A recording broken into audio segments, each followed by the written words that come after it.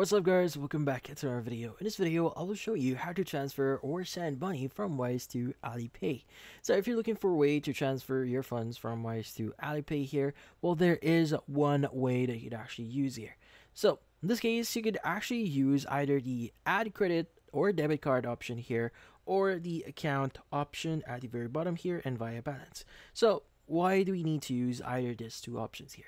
Now the thing with Wise here is we need to understand what Wise here. Wise is actually a platform in order for you to make transfers from two different accounts. Like for example, if you want to transfer from your Wise balance or from your bank account from Wise to another platform, in this case, another bank account, let's just say, or in e-wallet.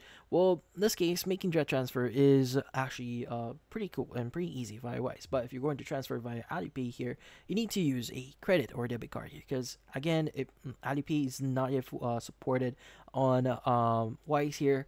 So what we need to do is you want to open up your Wise app here, and you want to go to cards, and you want to order a debit card that you could use for Wise. Now the great thing about in this case Wise here is you can actually use this globally. So in this case there are no transaction fees, or you can spend it in abroad or at home here. But in this case, once you've actually have a debit card here, you should also see the details for it.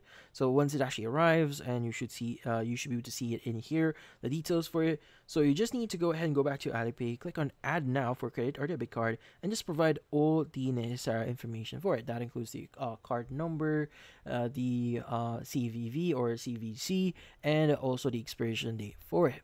Now also you may need to set a payment password first before you can do this. Now from here, let's the other method of you adding or transferring from Wise to Alipay here is via your account at the bottom right here, and just on via balance.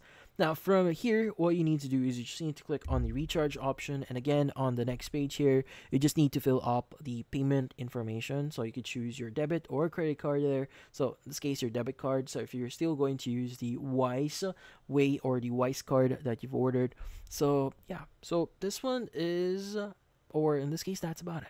So if you found this video helpful, don't forget to leave a like or maybe subscribe to our channel. Thank you for watching.